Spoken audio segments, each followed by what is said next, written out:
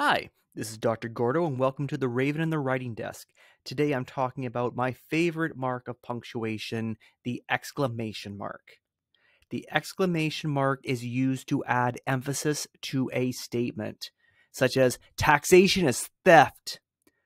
Note that the exclamation mark makes the written word sound like excited shouting.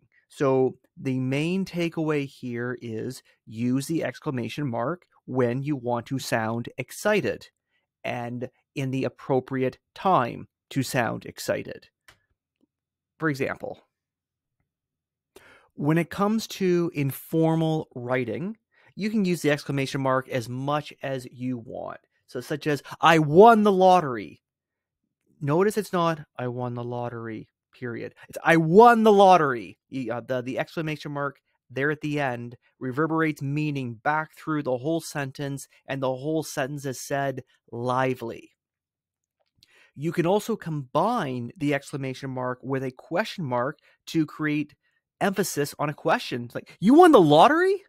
So you can still hear that raise at the end with the question mark, but still the excitement coming through.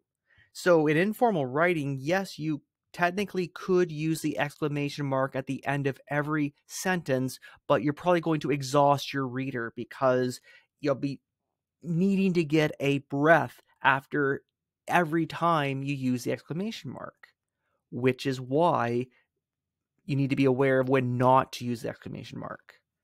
You don't use the exclamation mark when no emphasis is needed or requested. So if I'm writing an essay, so I'm talking about formal writing here, and I'm talking about Peterson, I say Peterson's assessment is correct, period. That's the normal tone for an essay. But if I was to drop, Peterson's assessment is correct, well, maybe it would all depend on what I'm talking about, but the safest rule is do not use the exclamation mark in a formal essay, and you'll avoid a lot of problems. When you get really confident with it, then you can revisit the issue. And likewise, in a business email, in a professional setting, I find the exclamation mark can be good in an opening statement, something that deserves to have a little bit of excitement, again, to add some personality to the email. I hope this email finds you well. We are all feeling great with this beautiful weather. And then from there, you get into the body of the email, and the statements are probably more serious, not requiring a exclamation mark. So it's not that in professional emails or in essays you never use the exclamation mark. It's just that it's mainly reserved for informal writing. So there you have it. The exclamation mark has personality. You use it to add emphasis. So in your informal writing, have lots of fun with it.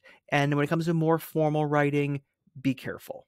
And that wraps up this video. Up next, you might want to check out the ampersand video or the one on the question mark. And of course, like, subscribe, and put your questions down in the comments, and I'll get back to you as soon as I can. Thank you for your time, and have a great day. Bye.